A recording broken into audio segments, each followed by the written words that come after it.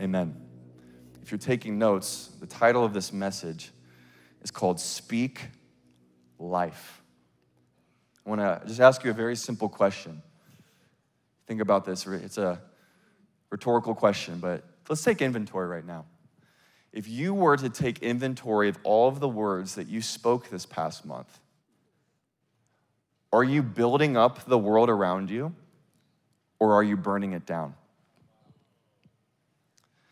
I, for the longest time, hated checking my bank account.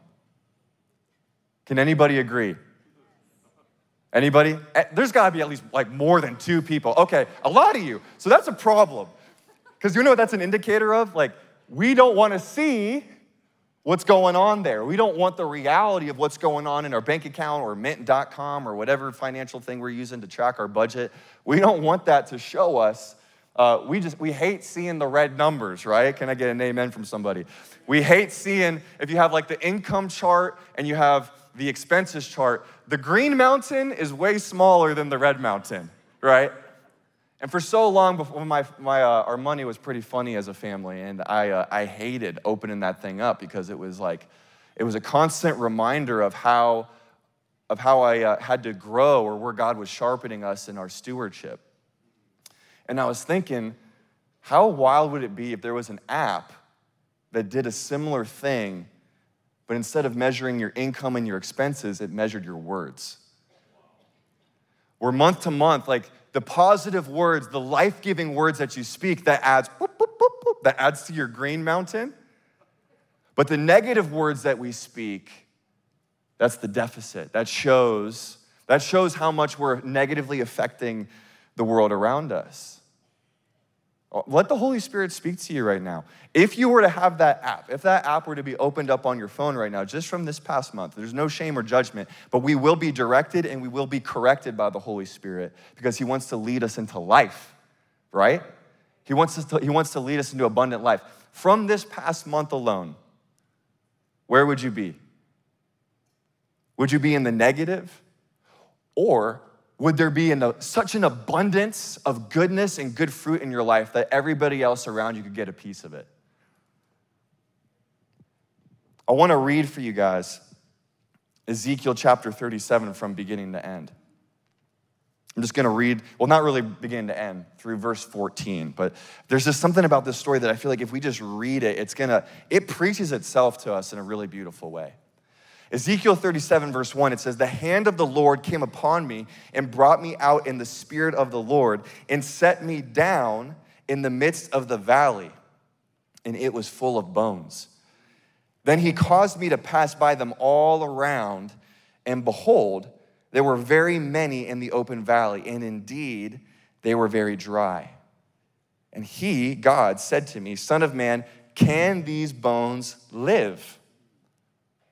So I answered, 'Oh Lord God, you know.'" We'll get to that in a minute. It's a pretty funny response. Verse 4, "And he again he said to me, 'Prophesy to these bones and say to them, O dry bones, hear the word of the Lord. Thus says the Lord God to these bones, surely I will cause breath to enter into you, and you shall live. I will put sinews on you and bring flesh upon you, cover you with skin and put breath in you, and you shall live. Then you shall know that I am the Lord." Hallelujah. "So I prophesied." Let's go, Ezekiel. Zeke. "So I prophesied as I was commanded, and as I prophesied, there was a noise and suddenly a rattling." Hallelujah. "And the bones came together, bone to bone. Indeed, as I looked, the sinews and the flesh came upon them, and the skin covered them over, but there was no breath in them.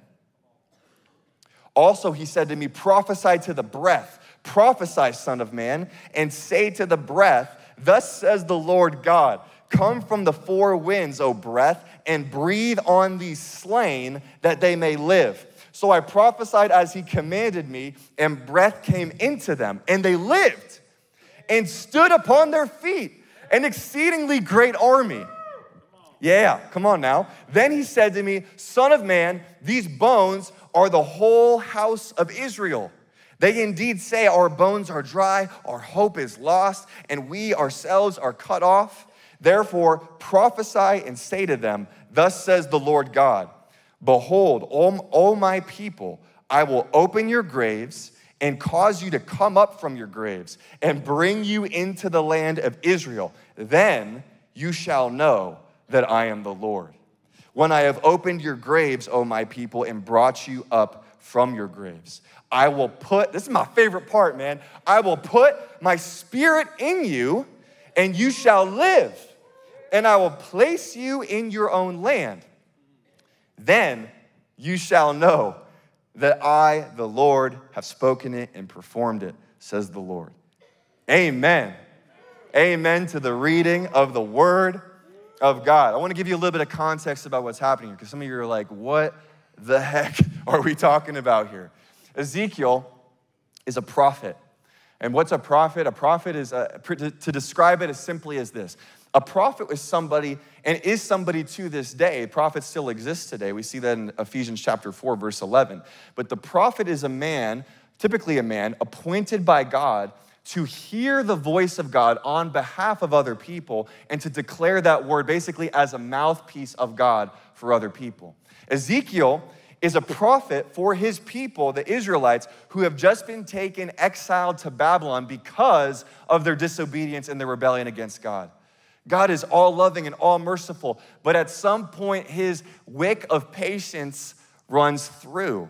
And what he has to do is he has to bring divine correction and discipline to his people. He allows his people to be taken to captivity in Babylon. And in this moment of exile, of being in captivity, God uses Ezekiel, who is one of the captives, to speak this word of hope. That although they see all of their heritage gone, they see their defense system gone, they see all hope gone, God says through Ezekiel, he says, can this impossible situation be turned around? And what does Ezekiel say? You know. And what God does is he gives Ezekiel these words to prophesy to these bones as a picture of how he will restore the entire nation again. And so when we look at this contextually, it's an amazing story. What's crazy is, think about what's even happened with Israel. A little side note. Israel was a country that completely disappeared off the face of the planet, and then in 1948 was reestablished as a nation again. It was the only country in the history of the world that disappeared and then came back. This is the prophetic word being fulfilled for the people of Israel. That God would reestablish his people again. That God has an unconditional covenant with his people, that he will protect them and he will prosper them. That's what we're seeing contextually here, which is already a message that is so worth preaching. But as we look into this, and I'm praying, God, what might you want to give us practically from this message today? The Lord reminded me of this verse. The verse is probably going to be on the screen, but it's Proverbs 18, verse 21. Check this out. It says, death and life are in the power of the tongue, and those who love it will eat its fruit. Come on, somebody. Death, I'm going to read it again. Death and life are in the power of the tongue, and those who love it will eat its fruit. As I was praying, I was asking God, okay, why is this message so important to you, God? And the reason why the Lord put on my heart that this was such an important message to give is because the Lord revealed to me that so often, because of certain circumstances that we're going through, dry bone seasons, we begin to put curses on God and what he's done in our lives without realizing that we are actually part of the problem because of the words that we're speaking about the season that we're in. The question that I want to ask you today is, if you could measure the fruit, if you could literally see the fruit, the apples, the oranges, the bananas, coming out of your mouth, coming out of my mouth, when we speak over our season, when we speak over our marriages, when we speak over our children, when we speak over the community that God has put us in, if we could see it, Would we be appetized by it or would we be disgusted by it? Guys, this is a double-edged sword because I know you're thinking like, oh my gosh, he's coming at me hard today. But here's what I want to tell you. Though the true problem is that we are so flippant with our words, James talks about this little muscle, this thing called the tongue. This thing is tiny. This thing is like this big, or maybe actually if you use an x-ray, it'd be like that big. Regardless, it's not that big, right? It's not that big of a muscle. But in James, it talks about this thing can control the direction that you and I go in. Meaning that, and I'm not saying that, by the way, that everything that happens in our lives is because it's our fault. We can be a victim of what the enemy might be doing to us. We might be a victim of what's been handed down to us. But we can take responsibility of what we do with the hand that we've been dealt. And let me tell you, a lot of the times what we're experiencing in our lives, we are self-sabotaging ourselves because we have not guarded this thing. We have spoken out of our opinions, we've spoken out of our frustrations, we've spoken out of agreement to what the world is saying, or even people around us who don't have the faith that God has called them to have. Instead of partnering with the word of God and saying, God, if it's gonna come through this mouth, it better have come through your mouth first. Because when we allow God to speak through us, everything changes. Everything can really change. I want to share with you a couple other verses that are super powerful. I'll just give you one. Matthew 12, verses 35 through 37. This is Jesus. Anyone like Jesus? I love Jesus. And when he speaks and you see the red letters, like, we got to pay attention to that. Like, this is important stuff. Matthew 12, 35 through 37 says, a good man out of the good treasure of his heart brings forth good things. And an evil man out of the evil treasure brings forth evil things. But I say to you that for every idle word, for every bad word, for every idle word, every idle word men may speak, they will give an account of it on the day of judgment.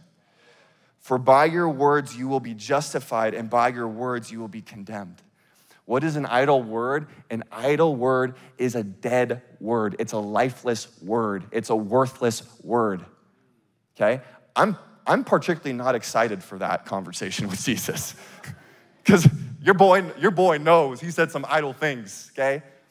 And there's grace. I mean, this isn't a salvation issue. We're not saved by what we say or don't say. We're saved by what he did for us on the cross, dying for our sins, paying for our penalty in full, rising from the dead, and then says merely by faith in his finished work, we get to experience eternal life. That's it. This is a different type of, this is the conversation after that, where it's like, okay, now you're in, you made it into heaven, you're in the family of God. But in order to enter the kingdom of God, you were technically supposed to die, and I was supposed to live through you. But this, what you said, doesn't sound like me. It sounds like you. Jesus is telling us this because he understands. He wants us to understand that what we say can burn down. A lot of you know that personally because of something that was said to you by your parent when you were a kid, and it has shaped you ever since, and it has derailed you ever since. And in the back of your head, you can't accomplish enough in life. You can't marry a hot enough wife. You can't have a big enough house. You cannot do enough good without that word of death echoing in the back of your head. You know personally how a word can bring death as well as how it can change everything. When a word is given in season, when you thought all hope was lost, when you didn't see anything redeemable in you and in your situation, all it took was for one person to say, hey, I just felt like God just put this on my heart to tell you this. I see this in you. I see that you're an overcomer. I see that he's working in your life. I just want to encourage you that when you said this the other day, you might have felt really stupid. You looked like you were ashamed of what you said, but when you said it, it changed my life. And I want you to know that you speak as the oracle of God, and I'm really proud to be your friend. What happens in someone's life when we partner with his script and we say what he's saying? The first question I want to ask you right now, practically, is what valley has God placed you in? What's amazing about this is we see in Ezekiel chapter 37. I want you to write this down, guys. Take notes. These are really important questions for us to be asking ourselves. Because it says here in Ezekiel chapter 37, verses 1 through 2, it says, the hand of the Lord came upon me and brought me out in the spirit of the Lord and set me down in the midst of the valley, and it was full of bones. Then he caused me to pass by them all around, and behold, there were many in the open valley. Indeed, they were very dry. You know what's amazing about that? It doesn't say, Ezekiel doesn't say, God abandoned me and I found myself in a valley of dry bones. It says that God picked me up and he set me in the valley of dry bones. But when we're going through a valley of dry bones, when you and I are walking through the valley of the shadow of death, isn't it tempting to believe that the only reason why we're there is because God left us? I've been there. I've asked God, why would you leave me? Like, your word says you didn't, but it really feels like you did. Can I get an amen from somebody in here? Okay, let's take the religious face off today, because this is real. This is what we all go through. But this is what's so encouraging to me. Ezekiel wasn't abandoned there. He was placed there. He was placed there for what purpose? So that the purpose of God, the power of God, could be worked through him if he was willing to partner with God and not get frustrated at God with what he was seeing. What valley of dry bones has God placed you in? Maybe it's a health report. I personally know stories of people in this house who have been trying to get pregnant for months and years. Talk about a valley of dry bones. I personally have friends who are going through some of the greatest financial difficulty that they've ever walked through. And their life is in order. They're loving God. They're serving God. They're taking care of their families faithfully. It's like, and then you're in this place where you're like, God, what gives? What more can I do for you? Have you abandoned me?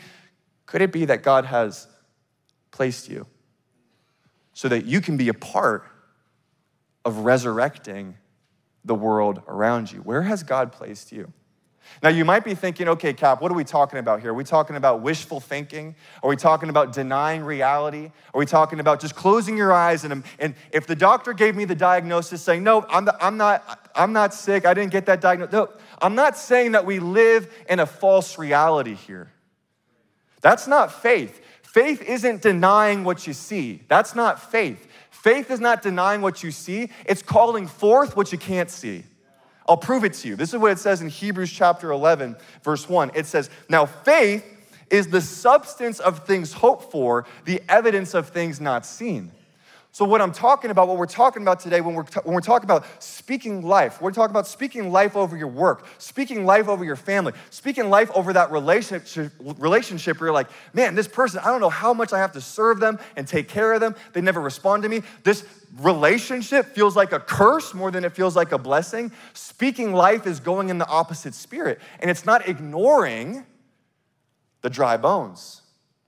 It's saying, I recognize the dry bones. Even look what Ezekiel says right here.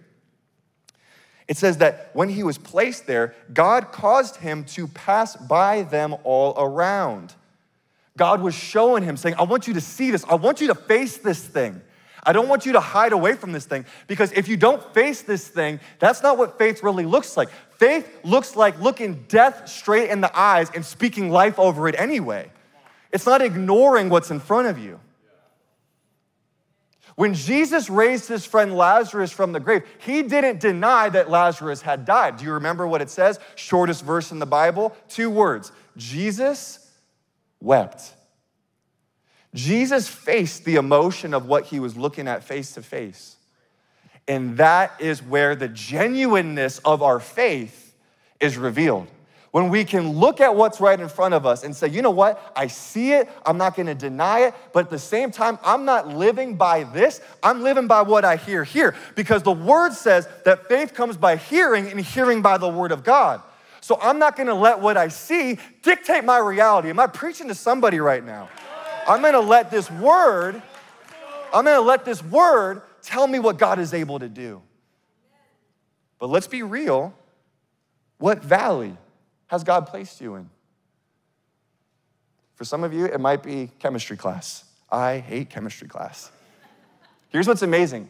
You might be thinking, well, my valley is not that as bad as somebody else's valley, so who am I to complain? Guys, God, he's given us all prescriptions based off of our own growth pattern of where he's taken each of us. Don't deny where he's placed you and the difficulty that you're going through now. Let me tell you, the greatest test that you're gonna go through is still ahead of you. But honor the test that he's given you right now so that you might pass the test. Dominate. Amen. Second question. Do you believe he has the power to change it? Man, you guys are quiet. Some of you don't believe. And that's okay, I don't blame you. But look at what happens here. Look at what Ezekiel, God says in Ezekiel chapter 37, verse 3. It says, and he said to me, son of man, can these bones live? Man, sometimes like God asking you a question is like the worst thing because you're like, oh shoot, like I don't want to mess this up. I don't want to give the wrong answer here. But you know what I love? Like, because what happens? God just took Ezekiel on this little tour. Like he toured him around all these dry bones. And what did it say? It said that the bones were very many and the bones were very dry, which means these things weren't dead. They were dead. They were like super dead. Like these things, there ain't no way these things are coming back. Like this is a situation that is so beyond repair. I hope this is preaching that this situation is so beyond what I could imagine putting back together in my own strength. And God says, can these bones live again? You know. That's what Ezekiel says. You know. I love that response.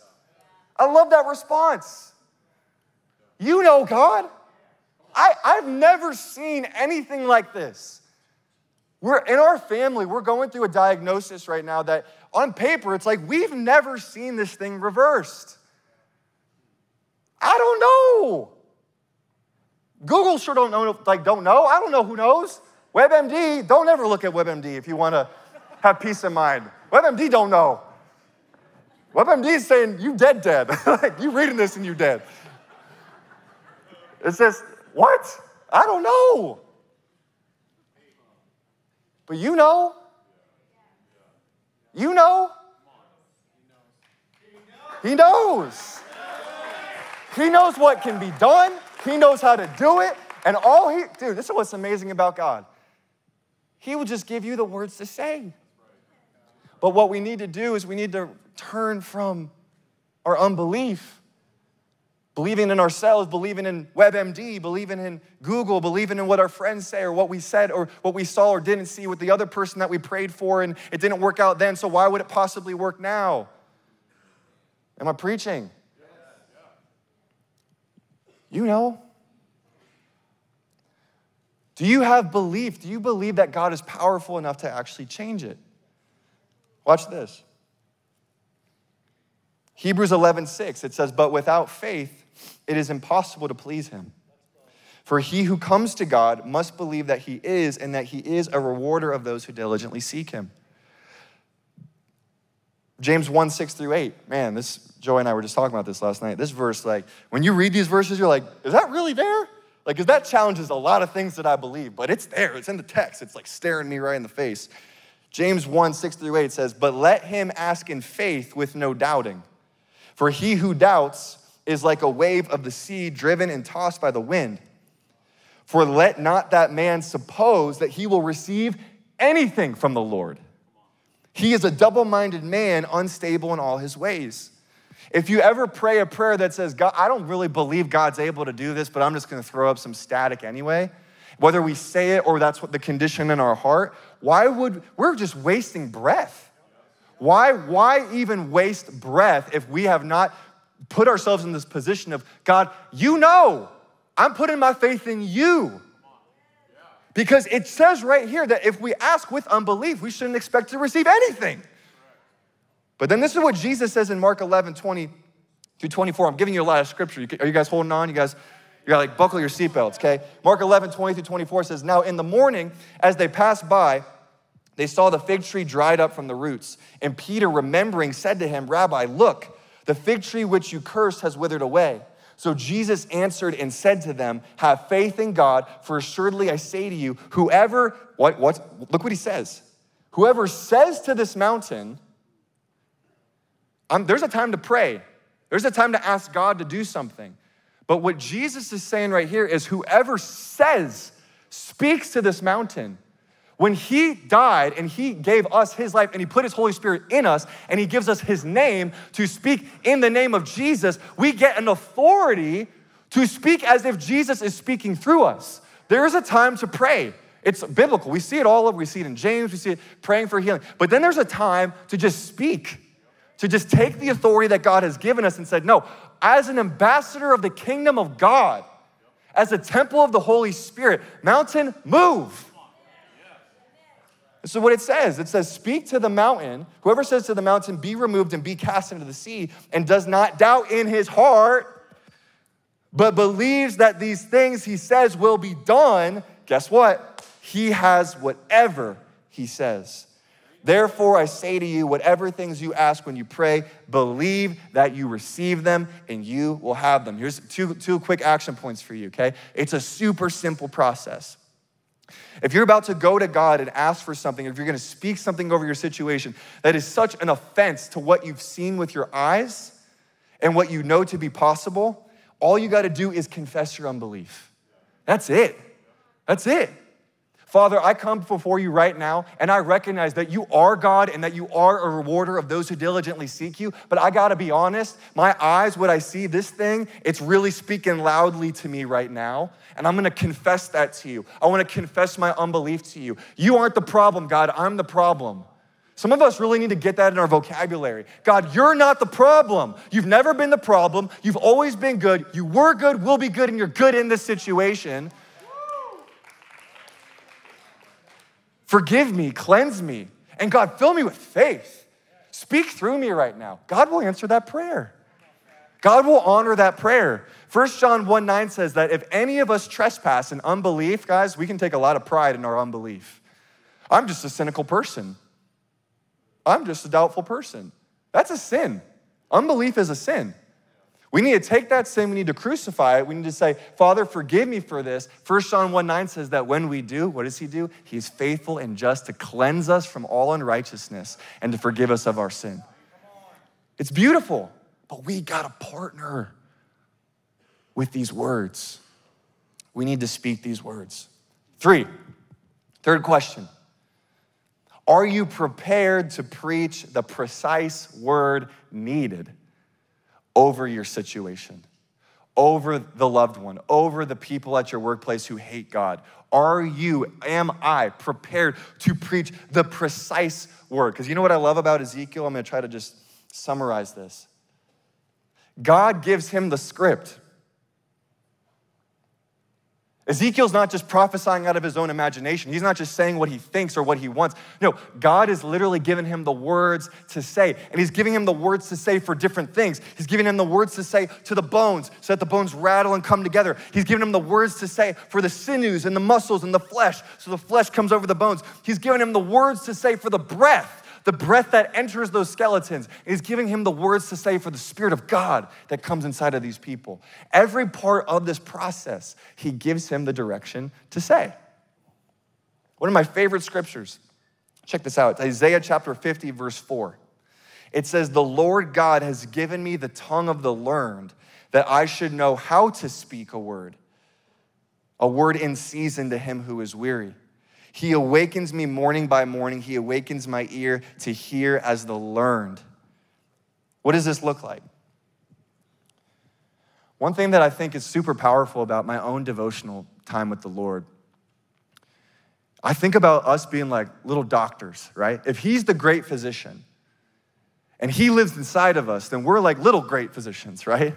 Not the great physician, don't mishear what I'm saying, but he's given us an authority and a power to go and deliver words to people over situations that set captives free, that heal the sick, that cast out demons, that raise the dead, that bring hope to hopeless situations, that restore relationships. He is giving us, and when I look at this, I'm like, Lord, I want to dive into this. I want to correctly divide this. I want to hide. I'm taking that verse right now. That's a great verse about finances. I'm going to put that in my heart. And when someone's going through a financial situation, that thing is locked and loaded, ready to deliver to somebody who needs hope in that season.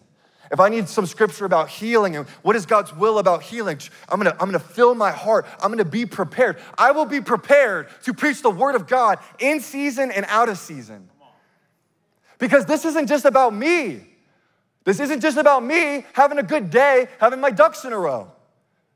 Christianity is not just about me, man. My devotional time with the Lord is not just about me surviving through life.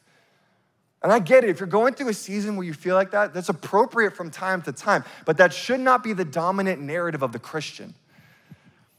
The dominant narrative of the Christian is, I am more than an overcomer through Jesus who loves me. This isn't my home. I'm a sojourner. I'm a pilgrim. I'm just passing through anyway. I'm on a mission here to seek and save those who are lost on behalf of my King. And what I'm gonna do is I'm gonna be prepared to deliver the living word of God to those who need it. Are you prepared to preach the precise word of God wherever he's placed you? I'm gonna invite the worship team up as we close. Here's the final point I wanna share.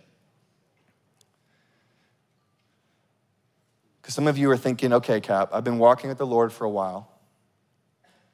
I've been trying to exercise this for a while. I've been speaking life over my hopeless situation for years now. And honestly, I hear what you're saying and I receive it, but if I want to be real with you, I'm weary. How many times do I have to tell that mountain to move before I just say, I'm just looking like a fool telling this mountain to move in my life and it's not moving and I've been doing it for years and everyone thinks I'm crazy. When do I just give up? What's amazing about this passage is, remember what God asked Ezekiel? He said, are these bones able to come back to life? Ezekiel says, you know. If God is the one doing it, if God is able to do it, why doesn't he do it the first shot? Why doesn't he just speak the word and then all of a sudden the bones come together, the flesh comes on, the breath enters in, the spirit falls upon? Why doesn't it happen in one shot? I'm so encouraged that it doesn't. Because what this tells me is that God is patient and God works through a process. Prophetic declaration over a situation, over a loved one, over yourself. Sometimes it can be a one and done thing. But oftentimes it's a process. And sometimes we gotta look for the smallest win possible. You're praying and you're declaring God's word over a prodigal child. Haven't talked to them in a long time. And you're like, man, I just want to have what we used to have. I want that relationship restored. I miss my little girl. I miss my son. I want to have what we used to have. And then you get a text message from them. And they say, Dad, can you send me a couple $100? The temptation is to be like, this thing is cursed. This relationship is cursed. When you weren't even receiving a text message like that for years. And then it comes in. Instead of despising the days of small beginnings, thank God for it. Water that seed.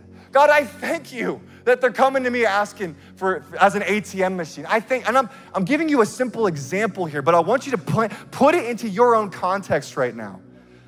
What does it look like? Because if we are really paying attention to these dry bones, and we're really facing it head on, and we're really being diligent in proclaiming and prophesying the word of God over our situation, if you're not paying attention, you'll miss the rattling. If you're not paying attention, you'll miss the rattling, and then you'll run away from God because he didn't do it fast enough. I've been there. I'm there right now in some situations in my life, and I've had to repent.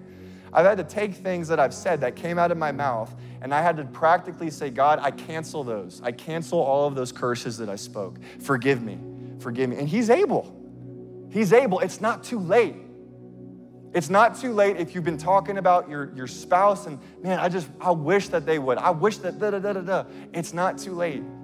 I'm not saying don't be real before God, but what I'm saying is speak life. Let life be the last word. God, I'm struggling, da-da-da-da, but I will still hold on to your promises. Though these dry bones are many dry bones and they very dry bones, you know. You know. I want to invite you to stand to your feet right now as we close.